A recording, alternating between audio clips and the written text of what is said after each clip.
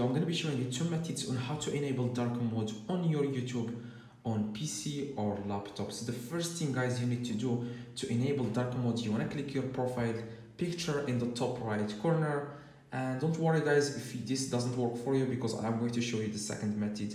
So what you want to do, guys, you want to click appearance. Okay, after you click on your profile picture at the very top in the top right corner, you want to click appearance, as you can see here, appearance, and click it, and then click dark theme. Okay, all right, now it's going to be dark. If you don't have an account, like if you don't sign up for you want to use YouTube but you don't want to sign up for an account, here is exactly how you can do it. Instead of clicking on your profile picture, you want to click three little dots in the top right corner. If you don't have an account on YouTube, you just want to click three little dots in the top right corner, and then you want to click appearance again, and then click dark theme. Okay, and it's going to be enabled.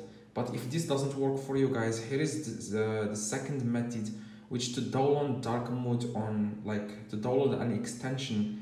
It's called dark mode. Just search for dark mode extension. Okay, and after that you want to just click the first result, click dark mode, and then download this extension. Okay, just click add to Chrome in the you can see here add to Chrome.